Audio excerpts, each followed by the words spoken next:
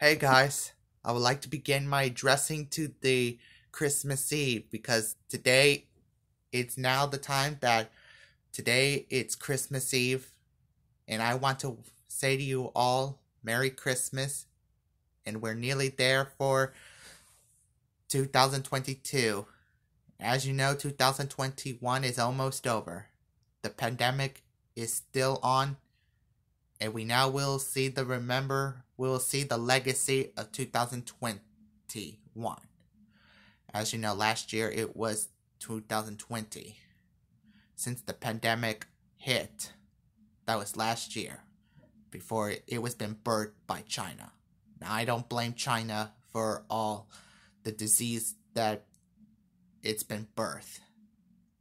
So I don't blame China. So I want to say you all Merry Christmas, and as you know, the vaccine is still on. So make sure you go vaccinated. As you know, my father used to say, if you're not fully vaccinated, you still got to wear a mask. So go get vaccinated for now. As you know, we're still waiting, and I wish the pandemic has now come to an end. The